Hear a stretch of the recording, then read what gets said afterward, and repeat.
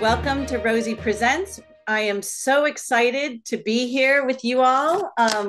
We have a wonderful crowd and we have very special people here in the audience. I think you're in for a treat today. I am so pleased for the opportunity to introduce you to San Francisco BATCO, which is the Bay Area Theater Company. My name is Sarah Pritchard. I'm the executive director of Rosie the Riveter Trust. And we have been having so much fun hanging out, getting to know SF BATCO and planning this wonderful event for you.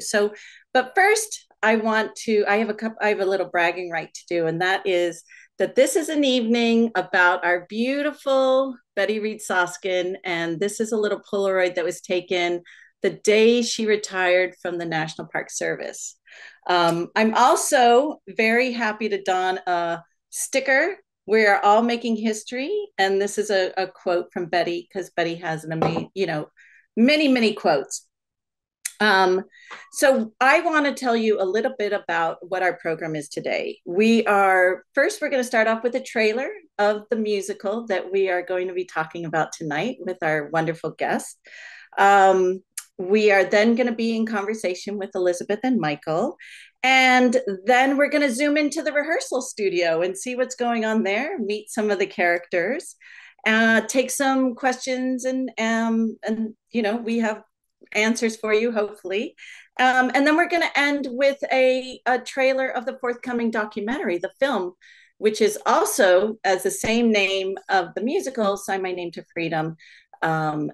So that's going to round off our night. We've got a lot of events coming up. We'll tell you about them at the end.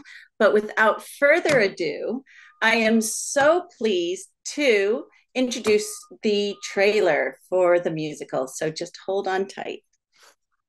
I have been so many women, so many different times. I've been a daughter, a mother, a businesswoman, a federal worker.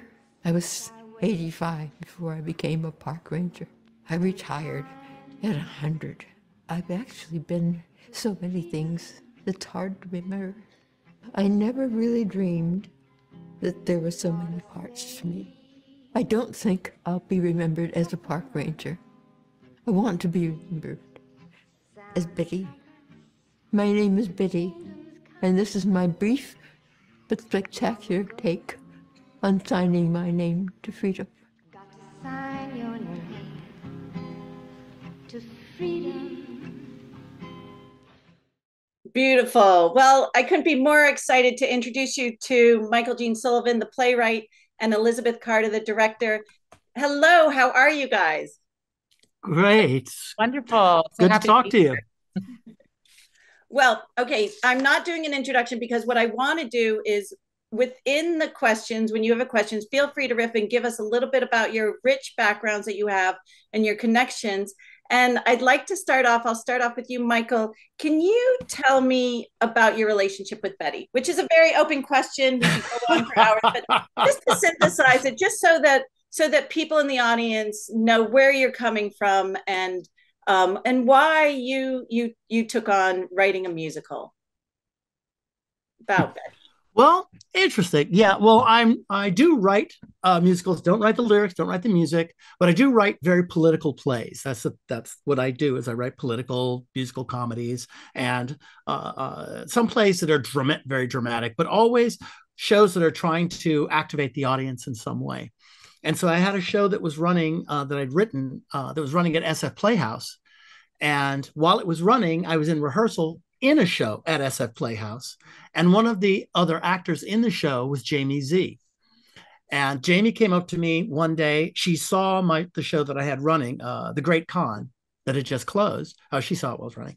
And after it closed, she said, well, I'm working on this other project. And she was very passionate about it, and she'd met Betty and she talked to Betty and she loved her. She really wanted to showcase her music, but she was like, I'd really like to make it into a play. Would you be interested in writing the script for the play?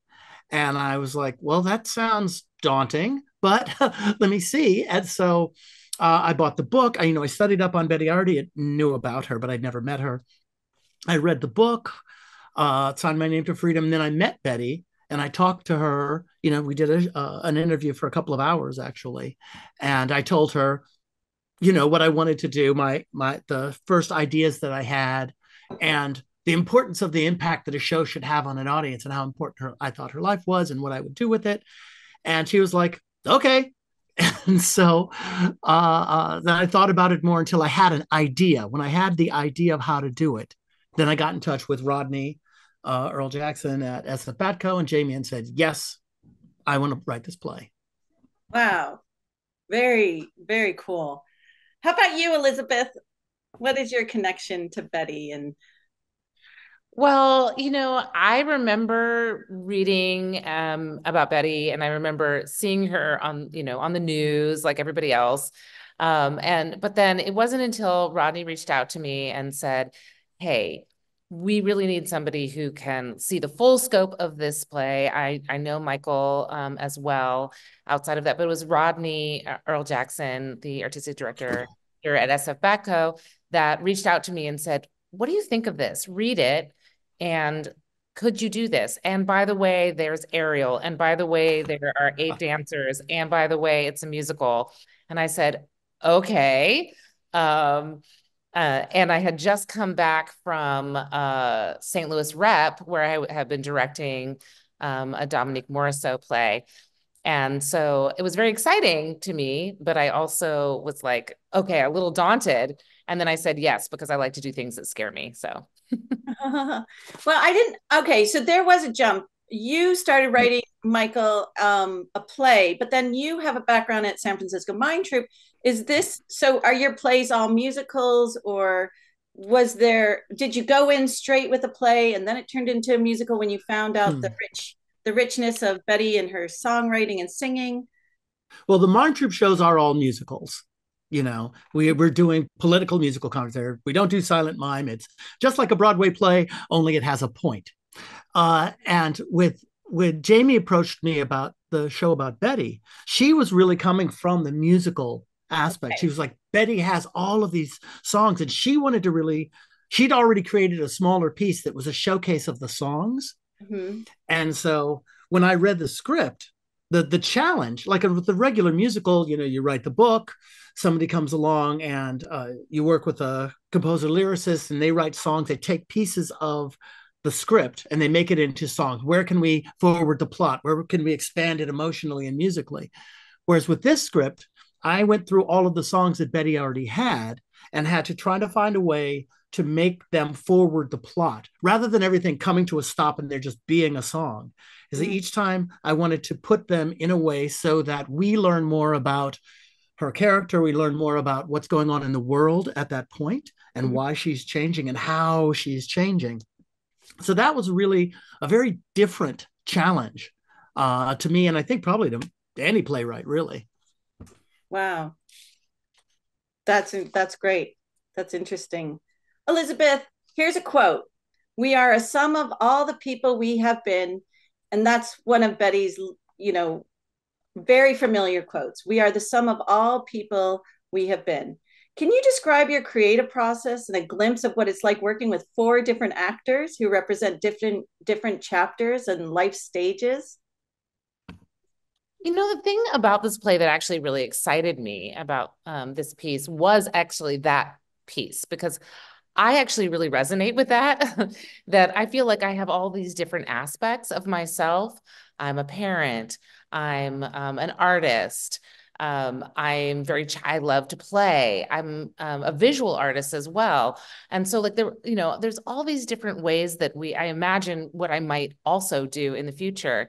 I'm sentimental, but I'm also tough. Like there's all these different aspects. We all have these, right? And I just love that we are sort of an accumulation of sometimes the stages of our life, but sometimes the expression of our life, right? And so the thing that actually really excited me about what Michael wrote was that we were looking at sort of a fragmented Betty and finding a way through to express the fullness of her, but also to express that way of looking back at yourself and all the pieces that you are, and then how you pull yourself sort of together in those moments as well.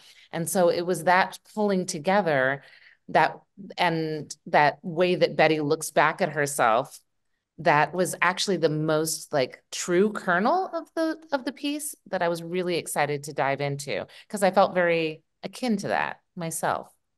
And when you, so I know there's elements in the play, which is dance and sort of aerial gymnastics, if you will. And did you spend time with Betty, and were these things that kind of rose up, came up in terms of like, brought these ideas in, or is this something that you've used in the past? Tell us a little bit about that.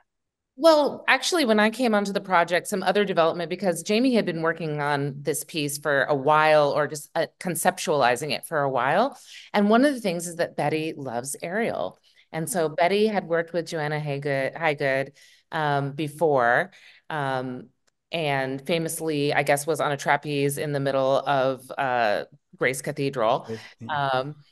At one point in her life. And so she had a love of that. So when I first had these conversations about the play, I was told, oh, there's going to be Ariel and there's going to be these dancers. And I thought, okay, how do I pull all these things together? And then what was exciting is actually I realized why they were all in there. They were all things that were really integral to who Betty is. And so it's not just her music, it's like the way the things that she loved, that she loves, and also how she feels a sense of, I think, expression and freedom in that. So then the world, yeah, like how she moves them. Like, I'm interested in this. I love this. Let me pull this and let me pull this piece in and let me pull this piece in. And then I realized also that, and then it was my job to be tasked with like, how do those pieces serve the vision and integrate? And so that's what I got really excited about. It's like, oh, this moment, yes, this makes sense. Oh, this moment, and so for me, the puzzle pieces are fun because it's tying all of those things that are important to her and how they serve the story. Wow, thank you. Michael, why is this a story we need to hear? And I just, when we talked, I had the pleasure of speaking with both Michael and Elizabeth the other day, and I think that you said some pretty something that really resonated with me, which is that Betty's life is representative of political changes decade by decade, and that she's not an icon, but in fact she's one of us. Something like that, and it resonated. I just wanted you to expand on that, because this is an opportunity to see Betty where we may not have known there were such facets of her life. Yeah, well, that when I said before that I got together with Betty the first time I met her, and we talked, and since then I've interviewed her different times. But one of the most important things that I told her was that this show wasn't going to be a tribute to her. I was not going to write a tribute to her, because that could put her up on a pedestal and she becomes someone to admire and someone to look up to, but we then don't see her as one of us. And her life is very much a very American experience, going from a southern city, going from New Orleans during the time of Jim Crow, during the time of still post Civil War, of course, but still very segregated, and race being a daily thing, in a way of how the Black community is separated, let alone how the white community is separated from the Black community. And so starting there and moving through the Great Depression, through the periods where race and class, how they interact, how they become something that people are dealing with on a greater and greater level till we get to World War II. And then this idea that the whole country comes together. But does it? Because race and class are still an issue. The Army is still segregated. The Navy is still segregated. Each one of these things that through the history of most of the 20th century and up until now, we're still dealing with these issues. And when I'm writing plays, I always feel very strongly that the play ultimately is about the audience. Mm-hmm. It has to connect to them. It has to be about them. The goal of any play is to change the audience.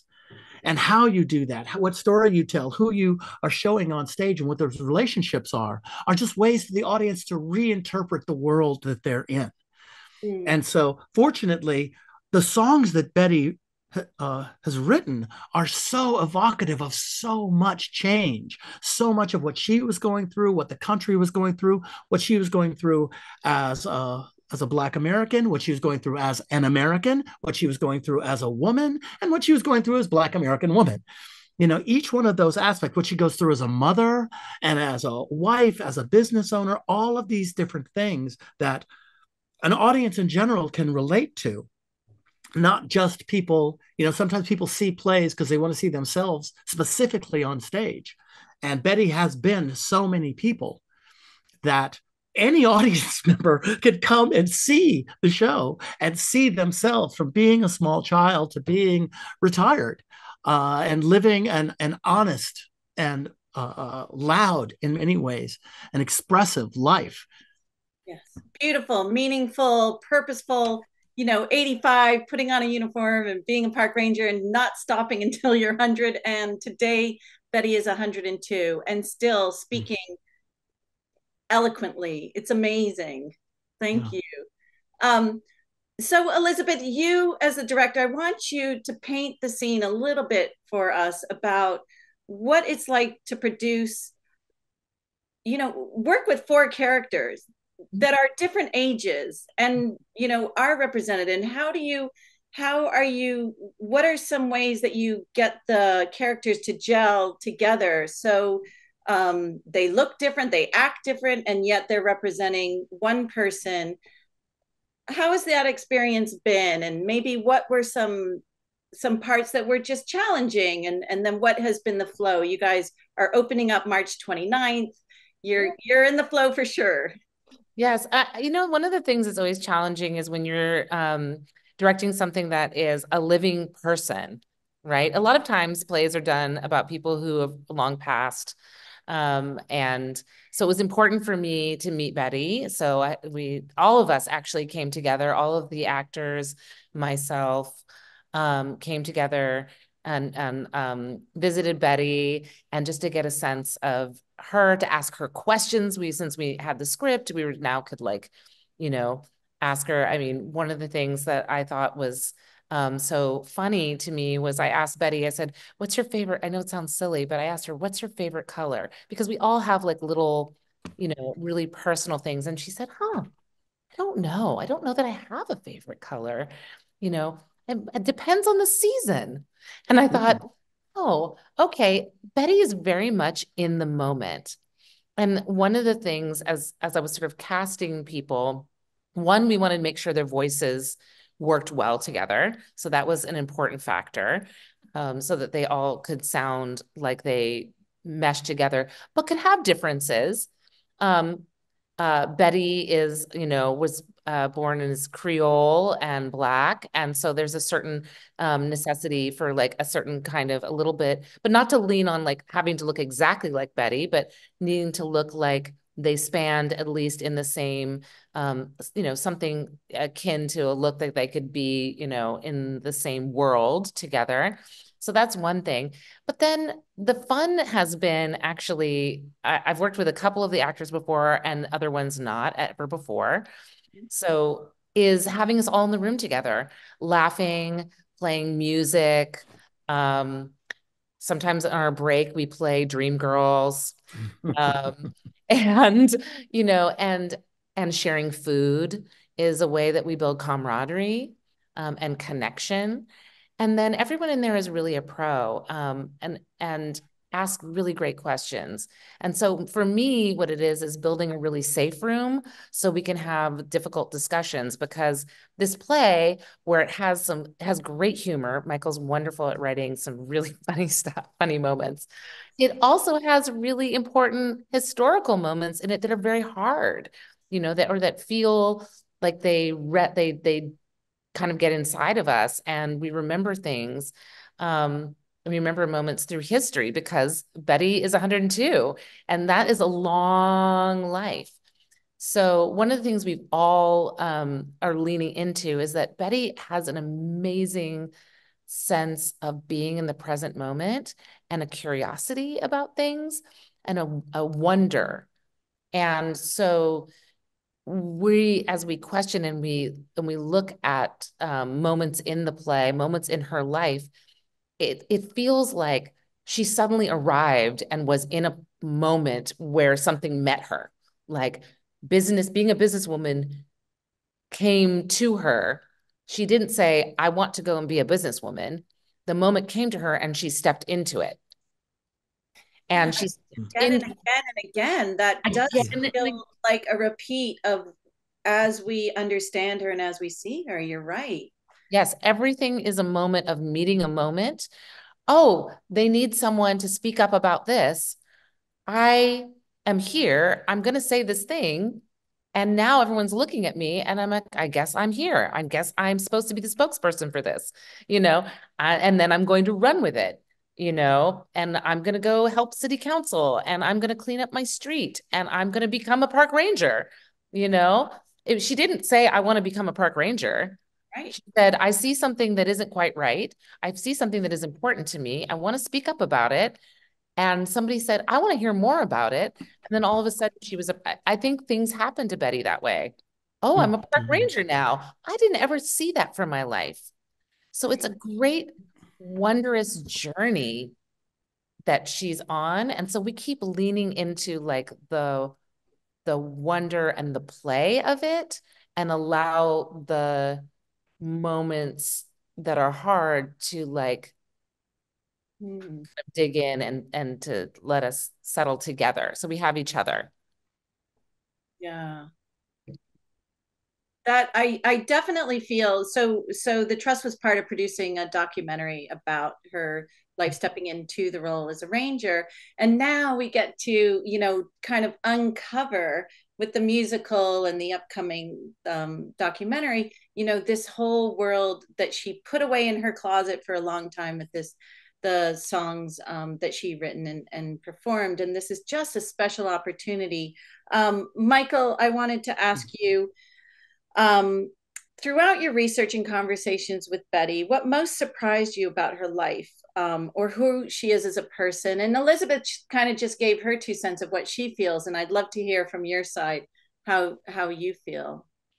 Well, something that Elizabeth said, that the idea of really an examined life, is kind of rare, that to have someone who actually isn't, they are both in the wonder and in the moment, but at the same time, they kind of understand the importance of those moments.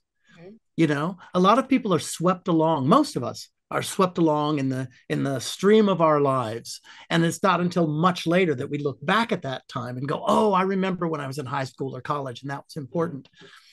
But Betty seemed by always being in the moment and by filling the void that's needed in that time, she always is being active rather than just, letting things happen to her, and also understanding in those times and going, what I'm doing right now is the thing that needs to be done. Tomorrow, something else might need to be done. Yesterday, something else needed to be done.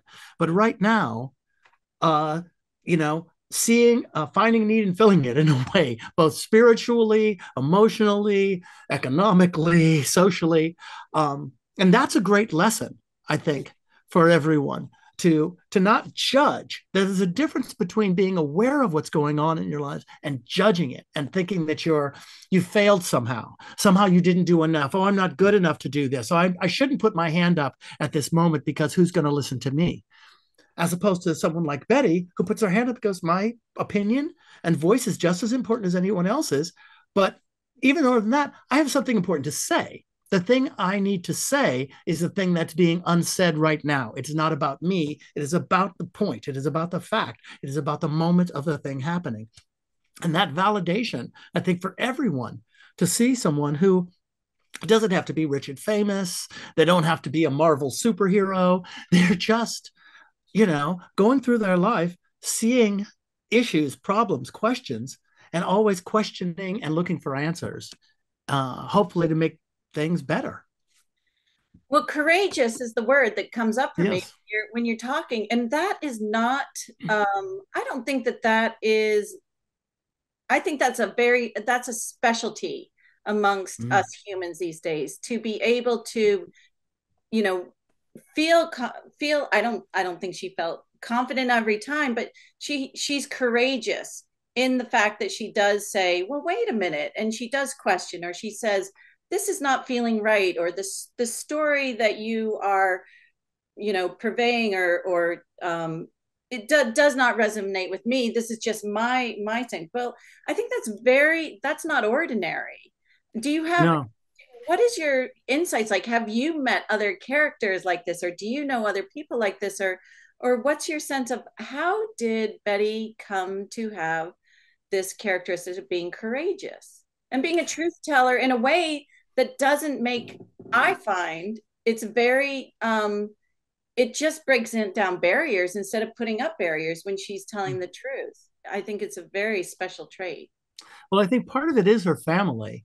The story about how her family had to leave New Orleans because her father had the temerity to call a white man by his name, and that the family had prestige and pride and a sense of themselves and their place in the universe, in a way of doing what was necessary in any moment, doing what is going to be required culturally, what's going to be required in society, how they fit in, rather than not thinking of themselves lesser than, not thinking of themselves better than, but thinking of themselves as what we have to do. Now, of course, because they were Creole, there was, looksism and colorism and things like that they brought into their lives, but that Betty also looked beyond that in a way that her parents couldn't and didn't, is also really important. And I think part of that is because she moved from Creole New Orleans to Oakland in a completely different society, dealing with a broader spectrum of folks, going to public school, seeing all of these people and seeing even the places where her parents had made, had some prejudices. That having the variety, the self-confidence, but also just the questioning. And that is something that all of us can do. All of us, in a moment where we see something wrong, so somebody is saying something that is exceptionally prejudiced, they're saying something biased, they're being sexist or transphobic or xenophobic or anything, and it's wrong. But there's that part of us that says, I'm not a big enough person to say anything. I'm not big enough. I'm not important enough. My opinion doesn't matter. And Betty has not let that stop her in any moment. This is just the thing that needs to be done. This is what needs to be said. This is the action that needs to be taken. Someone should do it. I'll do it. Can I add something there? This is something that I recently listened to when I was that also Betty said that she made it a point in her that she would not speak against her values. It wasn't that she wasn't scared. She talks about in her book a protest at the Port of Oakland and being terrified on the side of the road because the trucks were going by so fast, and she'd never been to a protest before, and it was terrifying to her, and she left. And then she came back. Right. And though she was scared, and she did things like that over and over again when she was actually afraid. That's what's courageous. That's courage. Courage is not doing something that you're not afraid to do. Courage is doing something that you're a little afraid to do, and you do it anyway. And then also this piece about not speaking against her values. So that piece, what is it? The 4 agreements of like being impeccable with your word. That there is something about saying when you speak about things to not kind of going against yourself, even if you have to take a minute to think about what you actually believe or what's in, and that might change over time. But at the time, she was true to her thinking and true to her values at every moment. And as the world changed and as things opened up and as she learned more things and was like, as Black Americans, a lot of things were not taught to us. We're kept from us, or information, or we're just not accessible. Like no one, was talking about some of the things, and then you learn them over time, and your perspective on the world changes, right? And so as she learned more and more things and went through more and more experiences, those things might have shifted, and she learned, and she's reflective. So she's not in the past, but she's reflective on what's happening and seeing how it connects to other things in the world. And then that's not speaking against her values, I think is really a huge piece of what makes her very courageous. Yeah, to me, it reminds me of she trusts her intuition as well. Mm-hmm. So that because I think that I see her as, it's not, maybe you take a beat, but she doesn't take too much time in order to sort of to say, her 2 cents and how she feels. And I think you need to have a strong sense of your trusting in your intuition to do that. um okay, so you guys live and breathe, you eat, live, breathe in the theater world and then the musical world and stuff. And not everyone does. And I think that also um, it's a little bit different. Post COVID, we all sort of went and hibernated for a while and we're still kind of coming back. Can you let us know, just break it down for us, like how long is the play, what is the theater like? I want people to feel welcome. This is a musical I want everyone that can to see, and I know that you will have streaming opportunities for people that are dialing in from the East Coast and the middle of the states and up and down and across the world, and that's fantastic. And then, but for the people that are living in the Bay Area, I want them to feel like they are welcome. And I think that the price point on the tickets is phenomenal, and we have a special code to give our Rosie community. But can you just let us know a little bit so that people just say, like, yeah, you know what, I am going to prioritize this and I'm going to come and see this play? That's a question for theater in general. Yeah. That idea of, because theater, for me, theater is the place where we can talk to each other, where we look for answers for the big questions in our society. You can't do that with film, because film is, they're, hundreds of millions of dollars at stake. They're more interested in getting your ticket than telling you the truth about anything. Television is also can be very manipulative and very, and it's created with money and commercial in mind. Whereas theater is like coming to the commons. It's coming to the square at the middle of town and seeing someone who's putting on something that's trying to explain the questions that you have in life. And with a show like this, it is, how do you kind of live a complete life, to live a fulfilling life with your family, with your friends, with your community, to be both of service to others, but always be true to yourself. These are questions, especially now when we're surrounded with so much selfishness and so much greed and so much self-centeredness that is being pushed constantly in the media, that you're only supposed to look out for yourself, that is only your life equals how much stuff you own. What do you buy? What kind of car do you have? How much bling do you have? How much, all of these different things that we are told are what your value is. And to have a story that counters that and says your value is your values to a certain extent. Your value is the impact you have on the humans around you, not on what you can buy them or how much you can impress them. And you're I coming think that's together too, yeah. right? Like I love how you say, like, the television, the movies, these are so well crafted. And when you walk into a theater, this is live people. You could be up there on the stage, and this is their craft and this is their art. I mean, the thing I love about, oh, sorry. I was just going to say, I love how it's like the feeling of when you walk into a theater, you're seeing that performance. No one else is going to see that performance. You're going to see that performance that night, and how it, and even though everything is rehearsed, there will be moments, it will breathe, we'll all be together. It's a conversation between the audience and the actors on stage, really. And Z Space is wonderful. It's huge. It's like there's not going to be a bad seat in the house. It's got a beautiful, like, tiered audience and a big space, so will feel very expansive in there.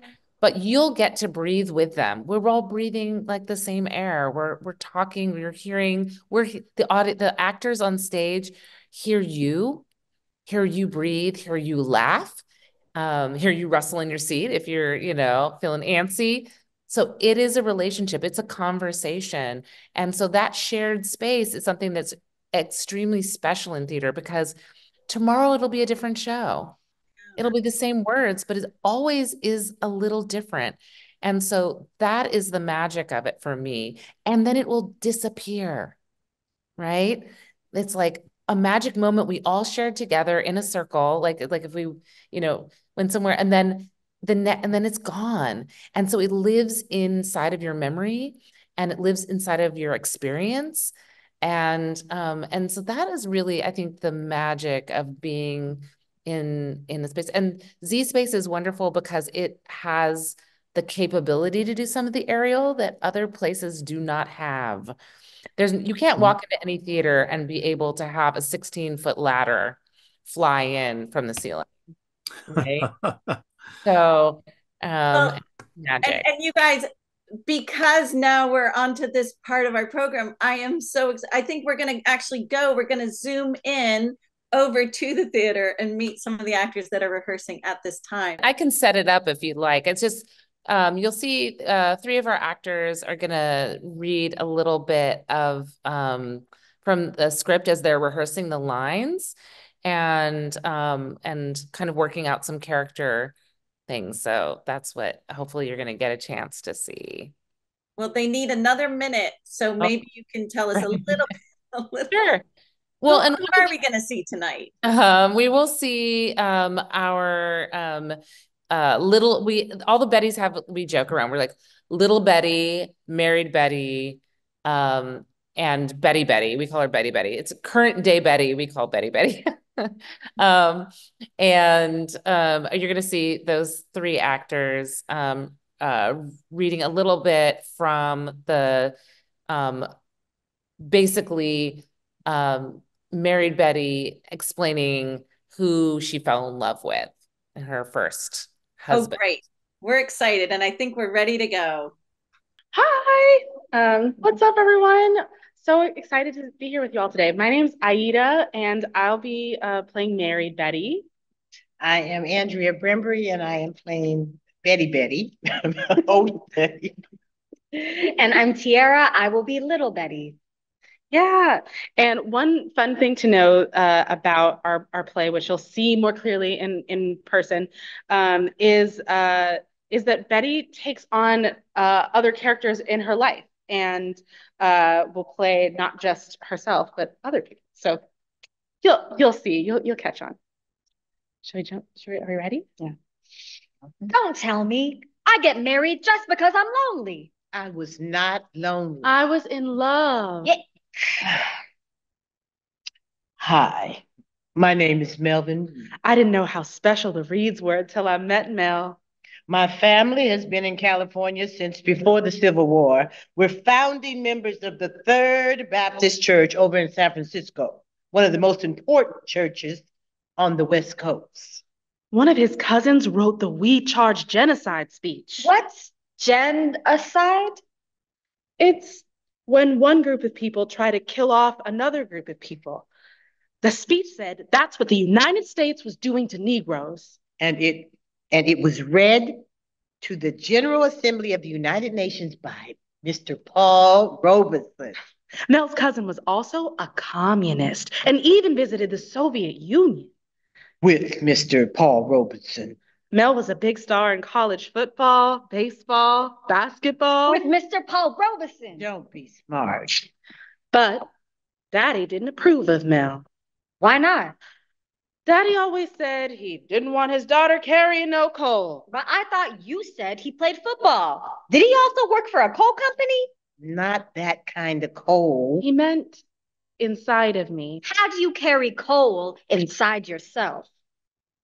Not literally a lump of coal. He meant if me and a dark-skinned boy liked each other very, very much, and we become close, real close. Oh, you mean like if you had sex, got pregnant, and we're gonna have a dark-skinned baby? Well, yes. Why didn't you just say that? Daddy was old-fashioned Creole, and he didn't want any grandbabies darker than him. But Mel is tall, dark, smart, handsome, and passionate about life. And I love him. I loved him. That's what you get for now. Yeah, so we're so excited for you all to come out and see the show March 29th. Wow. Just a little sneak peek. That's great. And I'm so excited now just to see what they look like and who they are, a little bit of their characters, get to know them. And I'm so excited to come and see them break out into sound and song. I know. I wish we could have given you a little bit of music, but we have a couple of there's so many songs too. So I think that you'll really enjoy that kind of span a lot of different eras and to kind of help us tell the time period. But really, Betty just like dug into like a beautiful jazz.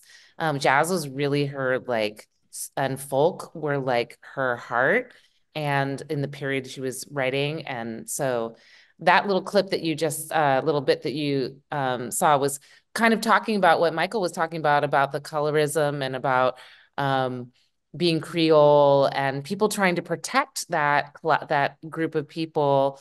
And then Betty coming to realize that she didn't really care. She, wanted this person was important to her. And so she married Mel, who she was with for who she was married to for 35 years. So. Yeah. Yeah, and one of the things you saw that they mentioned in that is that because when I got the idea of having different actors play Betty at different ages, and one of the things that I always felt like, when you see a film and there's the flashback part, you see the character or a play, you see a character as a young person, and then that young person, that actor leaves, and somebody else comes in, and you're supposed to transfer all of the feelings you had for that young character to their older version. But when we did the first workshop of the show, and I wrote the first scene of it, and I was like, oh, and then little Betty leaves, and I thought, I'm going to miss little Betty. If little Betty isn't there, I'm going to miss her. And so I kept extending how long she was on stage. And then I was like, wait a minute. Instead of having a bunch of other characters, every time a Betty comes in, she stays, and they play everybody else in Betty's life also. So Betty will be playing, Ranger Betty, and then she will play Mel for a moment in a scene, and then she goes back to being Ranger Betty. They all play all of these parts so that it's really like Betty is this world of experiences that she's having in different parts of her playing all of these different people that she's known. Yeah, we saw a little glimpse of that, right? Yeah. And it was like Mel, and it just works so beautifully. And I like how the young is talking to the old, which talking, and they're all like the two, they're trying to educate the young one, and then the young one's like, why don't you just say it that way? Like, yeah, right.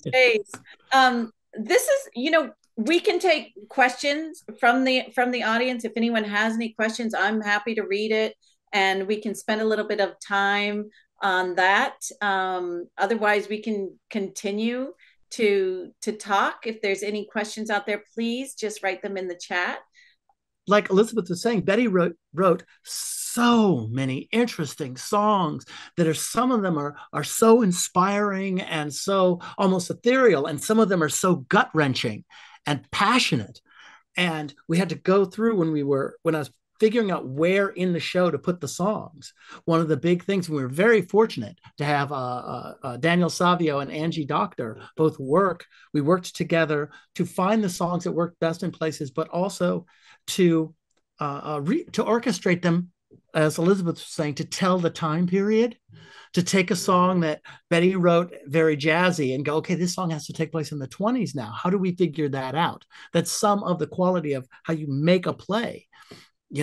This song, yes, she wrote the song in 1972, but it's perfect for what her character's going through in 1945. So we have to redo it as a big band number.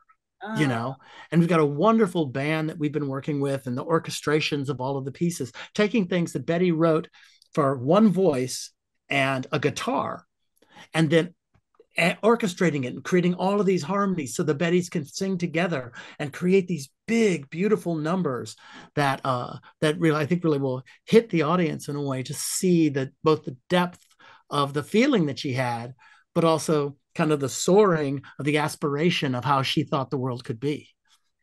Wow. Oh, okay. That is very cool, and it makes it even more exciting. All right, here's a question. Well, first of all, greetings from New York City. Thanks for letting us in on the creative process. And will there be a way to access the full production on streaming at some point?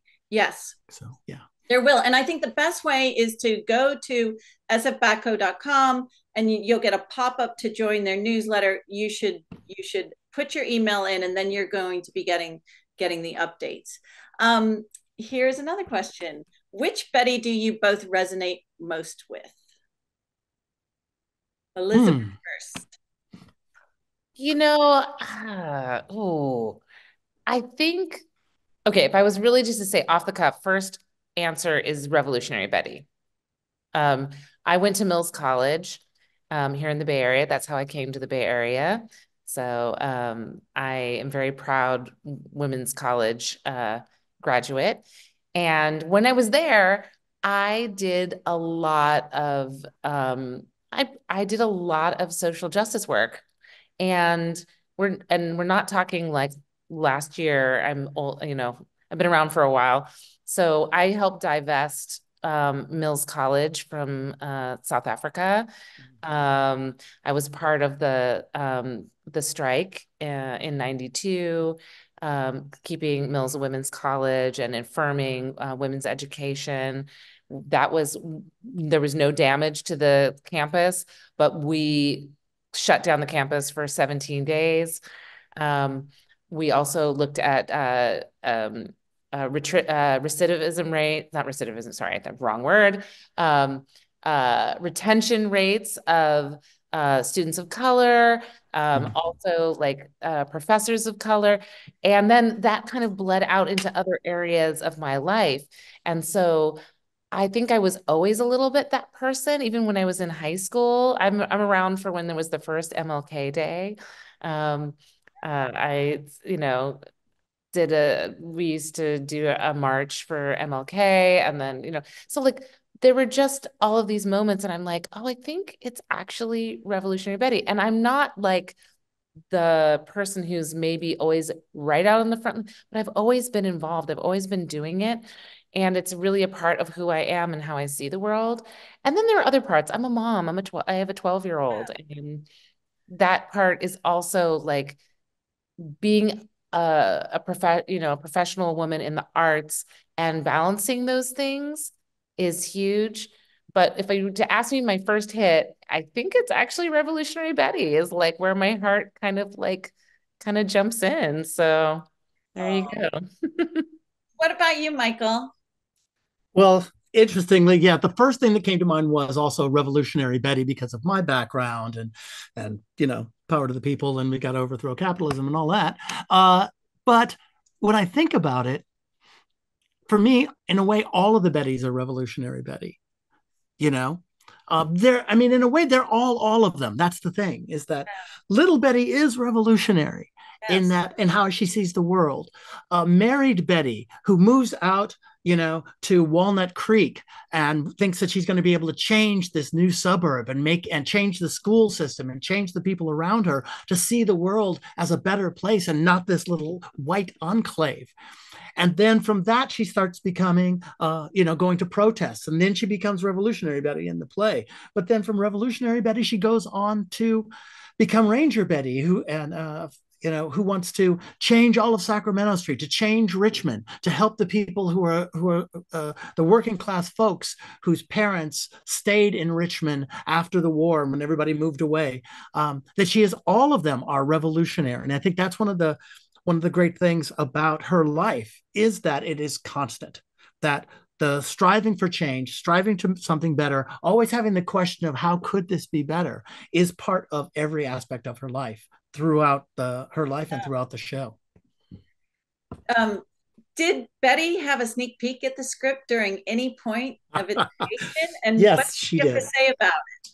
I was so happy when we did the first part. I was saying I wrote the first scene, and I was kind of struggling with it and trying to figure it out. And so I wrote the first scene, and they Batco put it up at their New Works Festival, and Betty came. I was so happy. Diara, her daughter, and Betty came out to the show. They came into the Mission District in San Francisco, and Betty was sitting in the back. Nobody knows. I didn't know she was there, and after we finished the performance, then they said, and Betty Reid Soskin is here. And I was like, oh, great. What is she going to say? I was like, this could be really bad. And she loved it. She was, my job as a playwright, especially with somebody's life, but even when I'm adapting other people's work, is to try to do it in such a way that it sounds like something they would have written, sounds like something they would have said, that they're not appalled by it, but that I've found something in them that maybe they did in there that they didn't necessarily think about, but at the same time, when they see it, they go, that does resonate for them. And she was like, yes, that works for me. And about a year after that, after I'd finished the whole script, we did a reading that was way too long. And she was just like, okay, this part's kind of confusing. And I was trying to put so many things in at this one section in the second act. And after she was like, yeah, that seems a little, well, and I was like, you're absolutely right. And I found a way to tell like all of that stuff in like 2 sentences. So she's been very helpful. And it goes back to what Elizabeth said at the beginning, which is like, here you are, you have written a play, you are, going live on this play on March 29th, and the person is in the room. And like you said, well, usually, maybe it's characters that have, been from history or before, or they're fictional characters, but this is a real person that actually sits in the room and has something to say. And she's sophisticated, because I think naturally as humans, we're very self-critical, or when someone is putting a mirror up to us, maybe we are not comfortable, or we, shy away from it. But no, of course, that's not Betty. Betty is able to relate and to be open with sharing who she is. And I think that's the gift that we have with Betty Reid Soskin. Mm-hmm. Yeah. Okay, I'm going to close this kind of question and answer area, and we're going to be sort of rounding out our program. But I just want to say that in this feed of questions and answers, there's a lot of love for you both. You've been called gifts tonight. People are just so excited and congratulate you. So thank you so much for being here with us tonight. And it's so fun to get to meet the playwright and the director. Oh, thank you for having us. Oh, I noticed also in the chat, someone asked if all of the songs are by Betty. And yes, there's one song out of all of the songs that are in the play, one of them is a poem that Betty loved, Renaissance, which is which is an Edna St. Vincent Millay poem that Daniel Savio, who wrote additional music, he wrote music for that. And then there's one song that Betty wrote that she never recorded and couldn't remember the music to. So Daniel had to come up with music for that. But besides that poem, all the lyrics are by Betty. And besides that one song, those 2 songs, all the music is by Betty. Different versions of it. Like if you see it, there'll be like I said, there's a song at one point, but then there's a dance number at another point in the show that uses the same music, but in a different style. Over here, it's jazz, and over here, it's big band, and over here, it's folk. And then something else over here is more, melody line, a waltz. Yeah. So it's kind of like variations of Betty's music throughout the show.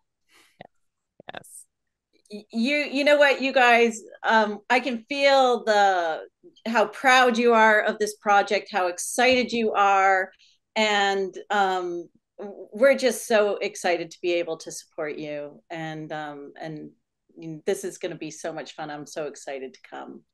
Well, thank you so much for having us. It's such a great opportunity to share.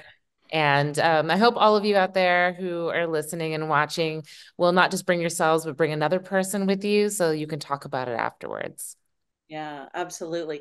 Well, okay, so what's happening is we're gonna continue on with these teasers, or a teaser of the play on March 22nd. So in exactly 1 month, we're having Rosie the Riveter Trust is hosting a pop-up event, and that's going to be at the Ford Building right next to the National Park Visitor Center. It's a Friday night. I think it's 6 o'clock, and we'll get you the details. After this, we're going to be sending an email out with all the information and all the links. But we're planning to have Betty's son and wife come and sing one of her songs, and then have some of the cast come and be there live for us to actually see one of the scenes and perhaps one of the songs. And then we also have the film, the producers of the film that are going to come and show the documentary, and not the documentary, but sorry, a trailer.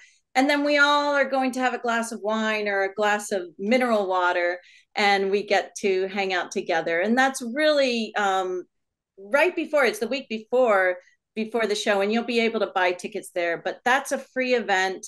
And if anyone's interested in coming, and it's right where the ferry from San Francisco lets you off, it's very convenient. Look forward to you signing up for that.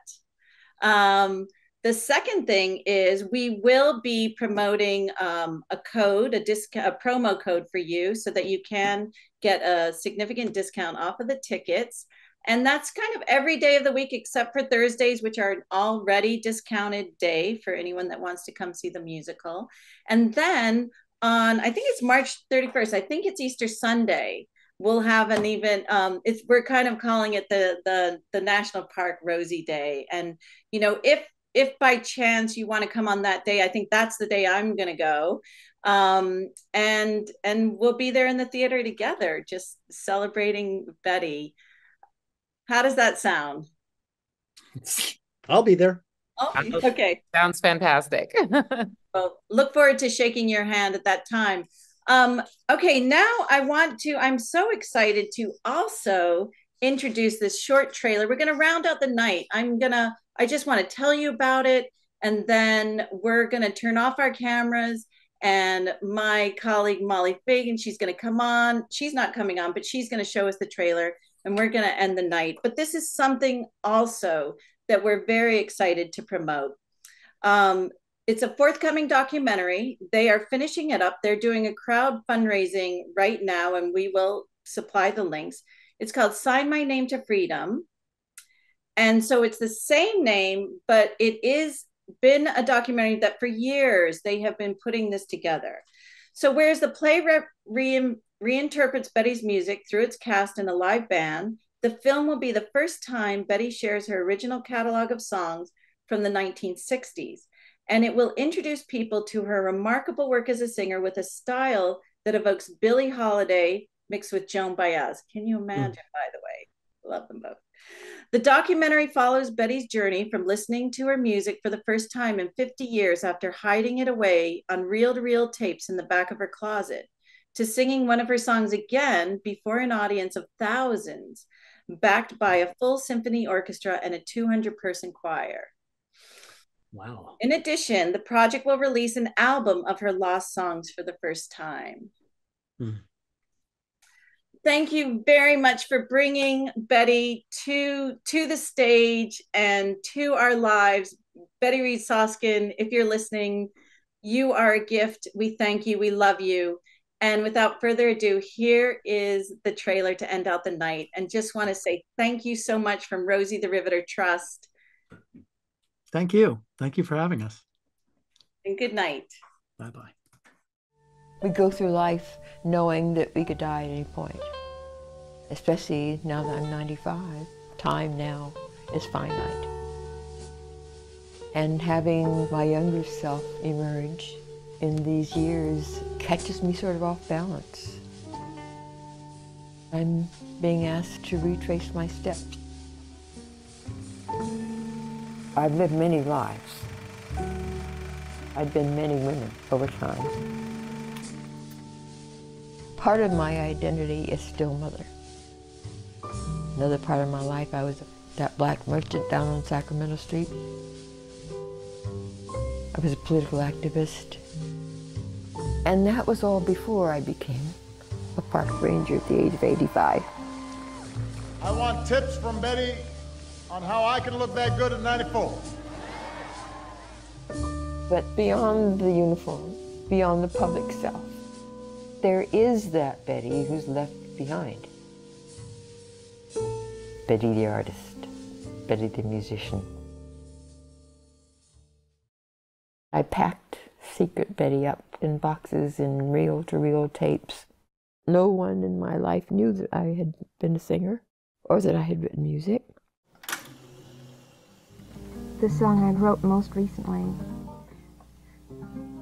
after watching the television coverage of the raids on the Panther headquarters in Chicago and in Los Angeles. Little boy black, little boy black, city streets calling my little boy back. I talk about suffering a mental break, but I don't give anybody the reasons why. But the music saved me. It really did. Down the hole, lonely boy, little boy black. We were the first family of color in Walnut Creek. It was a tumultuous period. I spent the next 5-10 years in kind of awfulness of rejection, becoming the object of ridicule and hostility. And I became suicidal. And it was after that that I began to remember music. And I finally realized that I was not remembering songs at all, but that these were songs that were coming from me. They were all autobiographical. I was documenting all of those events that we were experiencing as a country and that I was experiencing in isolation. But they ring as true for me now as they did when I wrote them.